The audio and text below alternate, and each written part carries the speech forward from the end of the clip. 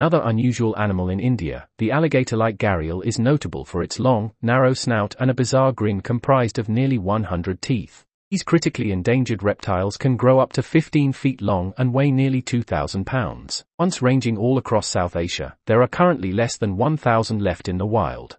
These days they can only be found along rivers in India and Nepal.